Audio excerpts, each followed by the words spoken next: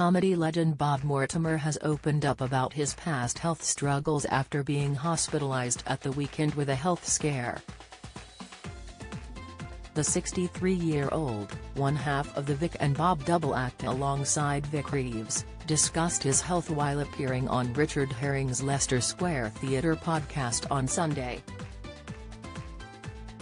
Bob, who underwent triple heart bypass surgery in 2015 after doctors warned that 95% of his arteries were blocked, revealed he is also suffering from rheumatoid arthritis.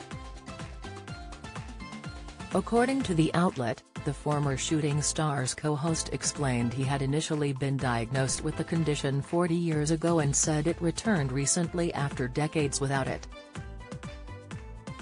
The comedian said he had been free of the condition, which causes pain, swelling and stiffness in the joints, since he was in his 30s, but it came back earlier this month.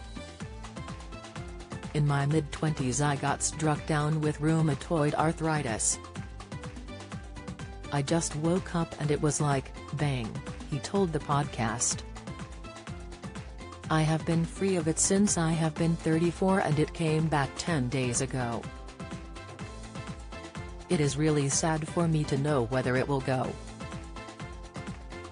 Yes, I might be fat, but actually I am on steroids. It takes until you are 60 to realize all the things you could have done. At my age we all feel 47, but then your body packs in." Last month, meanwhile, Bob revealed that his recent weight gain as a result of the steroids means he is at increased risk of cancer. Speaking on the award-winning BBC show Gone Fishing alongside pal Paul Whitehouse last month, Bob explained that if an area around your waist measures more than 102 centimeters, you are prone to more than 20 cancers. The comic is around 104 centimeters and has vowed to lose weight. "We looked into it because we wondered a little bit, but it was true. 22 cancers come onto the table if, as a fella, your waist is over 102 centimeters, and it's less if you're Asian, 96 if you're Asian," he explained. Do you have a story to sell?